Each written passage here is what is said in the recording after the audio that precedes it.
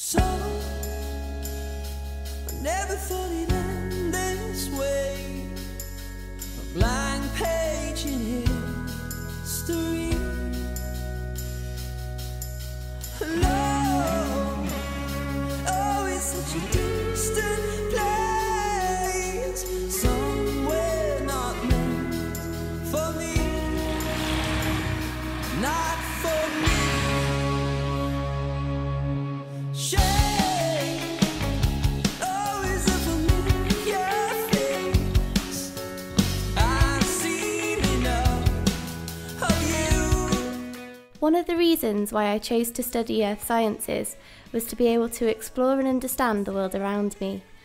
Our scientific research often requires that we go out into the field, where we collect our data and samples.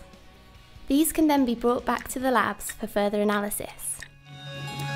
I'm in love with the day traded tonight. She sold my heart for gold. I'm in love with the day traded. This line of work can take you to some of the most fascinating and remote areas of the world. We chose to explore Greenland. You try, and never she goes, tripping on her toes. You're someone new.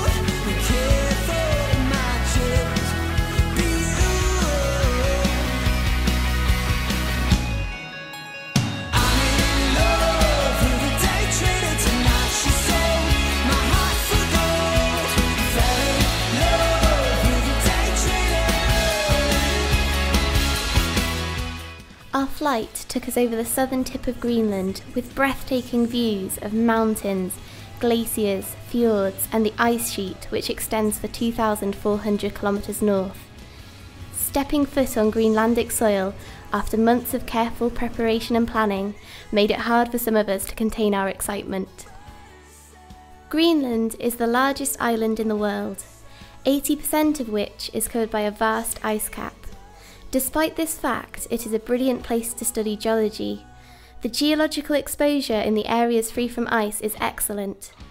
This is largely due to glacial erosion.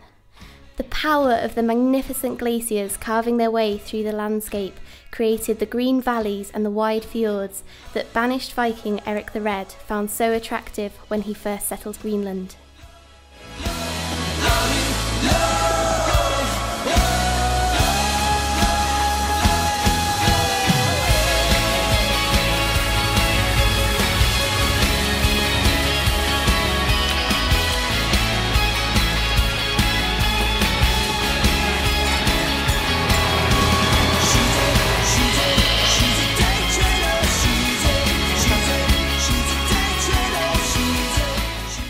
After 2 flights and 1 boat journey, we'd finally made it to the settlement of Igaliku. This is where we set up our base camp, where we would be living for the next 6 weeks. Igaliku is a rural settlement with a small population of around 50 people. The 2 main sources of income for the community are sheep farming and tourism. The settlement was founded in 1783 by trader Anders Oslin. It is also the site of the historical ruins of Garda, once the seat of the Norse bishop. In the village, there is a small food shop, a community centre, a youth hostel, and even a hotel. A mapping project is a bit like solving a jigsaw puzzle. Piece by piece, you fill in the detail on your map. Creating a map is useful because it enables you to interpret the relationships between rocks and infer the geological history of the area that you are studying.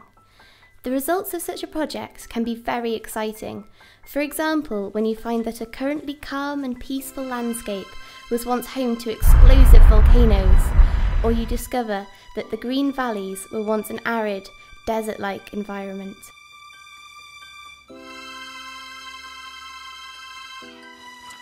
This understanding comes from being able to make observations on a range of scales, from being able to record the geographical positions of outcrops on a map, to describing the rock itself in both macroscopic and microscopic scale.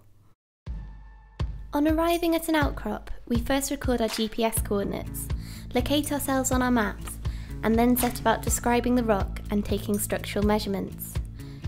When describing a rock, you are aiming to observe features that allow you to draw conclusions on how it formed and the type of environment it might have formed in. You start by asking yourself, is it a sedimentary, igneous, or metamorphic rock?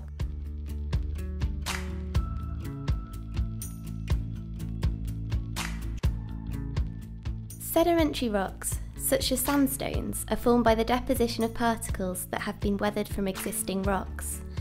These particles can range in size, from mud to grains of sand to pebbles and boulders. These sediments are layered on top of each other like the layers of a cake.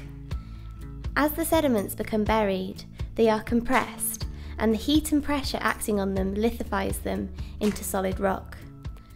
For sedimentary rocks, we can look at the shape, size and composition of the grains, as well as any sedimentary features, to infer a paleoenvironment, the ancient environment in which they formed.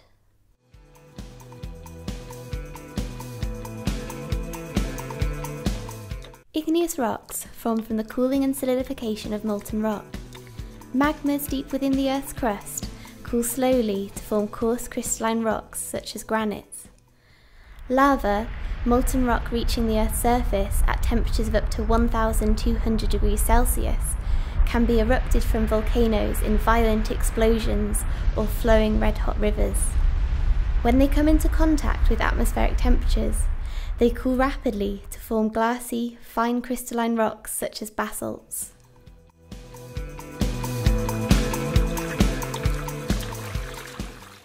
Metamorphic rocks are formed at depth when changes in pressure and temperature cause minerals to become unstable.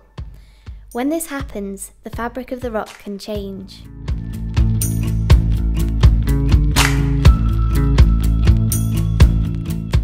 When mapping, it is important to take structural measurements. Strikes and dips of bedding planes are used to draw cross-sections through the map. Cross-sections can then be used to help us figure out what structures may lie beneath the Earth's surface. Unexpected changes in rock types, fractures and quartz veins are all clues that faulting may have occurred. Understanding the motion on faults, how the stratigraphy has been displaced, can give a geologist information on regional tectonic forces. Reverse faults suggest large compressive forces, whereas normal faults suggest extension. Once you've recorded this information on your map, all that is left to do is to fill in the gaps. You need to make inferences on the most likely subsurface geology to complete the picture. The completed map can then be used to piece together the geological history and timings of events. Greenland is home to some unique geology and some of the Earth's oldest rocks. Our research helped us unravel the geological history of the area surrounding Igaliku. The oldest rock type in our area is the Julianahab basement granite. This was formed at a destructive plate boundary, where an oceanic plate was being subducted beneath a continental block. Parts of the mantle above the sinking plate melted to produce a volcanic island arc, the root of which was a large magma chamber. Over a long period of time, this magma chamber crystallized to form granite, which was then exposed to the surface after millions of years of erosion. The Eriksfjord Formation is a sequence of sedimentary rocks produced by weathering of the granite basement. They were deposited due to the opening of a sedimentary basin during a period of crustal extension and rifting.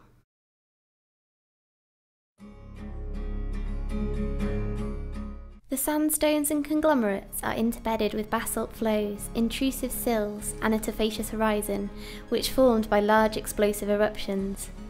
These igneous rocks are evidence of crustal thinning, which makes it easier for hot magmas to find their way to the surface. A long and complex history of faulting and intrusion of magmatic dikes in the area is further evidence for crustal thinning.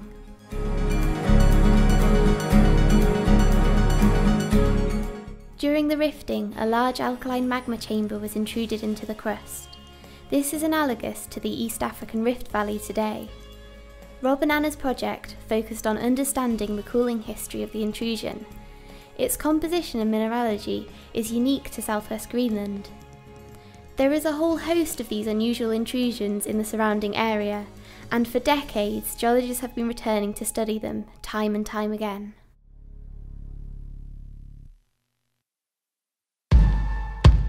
One such example, Ilamalsak, near the settlement of Narsak, has attracted international attention through mining companies such as Australian-owned Greenland Minerals and Energy. We were invited to visit their site, where they explained to us the significance of the intrusion, which contains one of the world's biggest deposits of rare earth elements and uranium. The company is preparing to get the go-ahead from the Danish government to start mining operations. It has been a controversial topic due to the environmental cost and the mine's close proximity to Narsak. However, when in full operation, the company will bring a multitude of economic benefits to a country struggling with unemployment. On this expedition, I learned a lot about working in a team, living in an unusual environment and undertaking scientific research in the field. But you might be asking, all of this work and no play? Not a chance.